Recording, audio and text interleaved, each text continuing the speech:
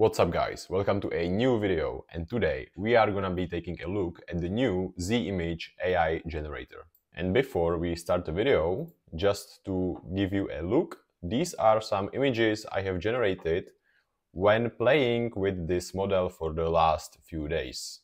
Keep in mind that those images were generated literally in seconds, while other models like Gwen or Won can take a few minutes. And I believe some of these images can be used for a fresh wave of AI influencers, because all of the previous models like Flux or Seedream, they have these specific features to them, and many people who do AI influencers can already recognize them, but this is giving them a new fresh start. So before I tell you how you can set it up, how to use the workflow, how to download the models, how to download the custom nodes and how to run it yourself, and how to use my prompt generator made in Grok so you can generate not safe for work images, on our Discord in free resources there is a link that goes to grok.com, which is an AI generator, but it is not restricted. So it allows you to do sexual content, it allows you to do not safe for work images and stuff like that. If I were to post these things into Gemini or Claude, it would not generate anything because those models are heavily monitored. This model is uncensored as fuck, and it is the best use for such prompts. And lastly, before the setup, what even is the reason why you should want to use Z-Image? Well, on their official website you can read a few things, but the main thing is that it follows prompts very closely, it is super fast compared to other models, and it can do extremely accurate texts on objects. So if you want to create a girl and put some text on her t-shirt, you can do it using this model. There will be free versions of Z-Image, but for now we only have available Z-Image Turbo. It is the least powerful model, but it still gives you very good results. So in my opinion, I believe when the base model comes out and the edit model comes out, it will be the state-of-the-art model, it will be the best model, so that's why you should learn it to use today, so when those models comes out, you will be an expert. Okay, so let's get started. There are three things that we are gonna be using. First of all is the prompt generator that you can find in the free resources, and second of all is a workflow that I modified from this guy. And I also created a full installation script for all of the models, all of the VAEs, all of the text encoders and stuff like that. So we can just install the custom missing nodes and it will work automatically. Okay, so let's get started. I'm gonna be using RunPod because I have some extra credits here, but you can use anything you want. I'm not gonna be using a network volume. I'm gonna be using a completely fresh pod so I can show you how you can set it up. So first of all, I'm gonna choose some GPU. If you want, you can choose a cheaper GPU because this is a small model and you will still be able to generate in reasonable times. I believe this is a bit overkill for this model, but I don't wanna wait for too long while doing this video, so I'm gonna choose this GPU. And for the pod template, you are gonna choose ComfyUI Manager Permanent Disk Torch 2.4, this one. To see how much space do we have, it says 40 GB on the container disk and 120 on the volume disk. This should be more than enough, and we can start.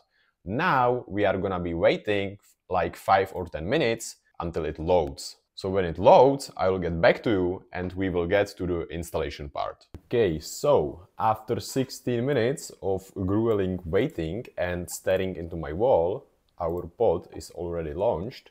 So now you click on the pod, you open JupyterLab, and you are here.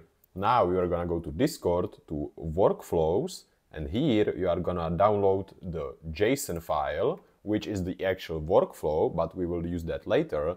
But for now, you need to download this script. This script will install all of the models that you need. So you go back to JupyterLab, you open Terminal, and you must make sure you are in the workspace folder, otherwise it will not work. See, we are in the workspace folder, that is perfect. Now you take the script and you just put it here in the workspace folder, and now you type bash download, and if you press tab, it will autocomplete the entire name of the file. I have the one here because I have already downloaded it once. And now you just press enter. And now it will download the custom nodes that are not downloadable through ComfyUI, and it will download all of the necessary models, so you don't have to do anything manually. You don't have to go to Hugging Face, search Z-image models, Z-image VAE, this text encoder, and blah blah blah blah blah. It will do everything automatically, so when it's done, you can just launch the ComfyUI, install the rest of the custom nodes, and you are done, and you can just use it. So now we are gonna wait a bit again, and then I'll get back to you. And now when you see this message, it means that it has been loaded, so you are gonna go back to Run Pod, you are gonna open your pod, and you are gonna click on ComfyUI. Now it loads the basic version with no workflow, and that's the reason why we downloaded the JSON file. Now we are gonna use this file, the last one, zimage modified loaders JSON, which we are gonna drag and drop into ComfyUI. So now I'm gonna do that. The workflow has been loaded, but there is one last custom missing node. So we are gonna go to Manager, Install Custom Missing Nodes. We are gonna close this error, and we are gonna install those nodes, and then we are gonna restart our ComfyUI. So those have been installed. Now we click Restart, and that should be all. And now our ComfyUI has restarted, so we are gonna refresh the page. Hopefully it's gonna work. See, now it's working. And now you see there are no missing nodes. Everything is working. So you can just press run to see that the basic prompt is working. And after we will be able to do the basic prompt, then I will show you the prompt generator. And as you can see, our image is loading. The workflow has 20 steps, so it takes a few seconds.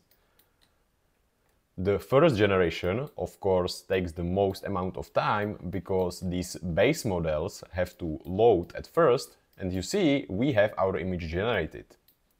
This is not an image that I want to use for my AI influencer. This is just a default prompt in this workflow. So now we are gonna use Grok, and we are gonna use the good prompts.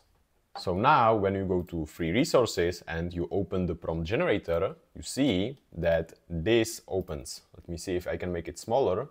Yes, I can, perfect. And you see that you have some sample prompts that you can use. So we are gonna use free prompts just from here, just to get some basic images, and I will show you them later. So this is the one use case of the Grok prompt generator, but for example, if your character is a gamer girl and you already have a Z-image trained lora that you are using in this workflow, you can just type something like create another 5 images for a gamer girl that has black hair.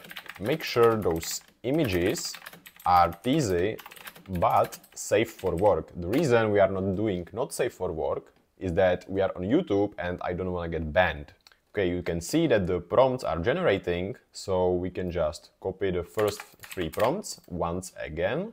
Well, there is a slight problem. The images that have been generated are nude and we don't want that on YouTube. So now I'm gonna tell him, make sure the girl is fully clothed and nothing not safe for work is visible. And we are gonna use those prompts, okay? Okay, so now we can see that those safe for work prompts have been created. You see that this image right here is not safe for work, so I cannot show it on YouTube. But now we are gonna use those 3 prompts and hopefully I will be able to show you the images. Many of you have been asking me for how to generate not safe for work. Well, I think this is the way, because this model with Grok is generating not safe for work images even when I don't want to. Okay, now I'm gonna actually cut the video a lot and just show you the safe for work images, because for the reason of Grok, I cannot show you all of the images at once. So this is an image we have generated. This is another safe for work image. And here we have an image as well. You see that not all of those pictures are actually perfect, and the reason for that is that we are using the turbo model, the small model. But once the base model comes out, the results are gonna be so good that I believe that it will be the most used model. So yeah, that's it for today's video. Depending on your model or on the girl that you want to generate, you can just modify those prompts. You can, I don't know, tell him to generate a ginger girl, you can tell him to generate a fat girl, it doesn't really matter. And you can get a very good prompts and very good results. If you decide to train a Z image lora, you can also get a super consistent character, and training Z image lora will probably be the topic of my next videos. Okay, see you soon, bye.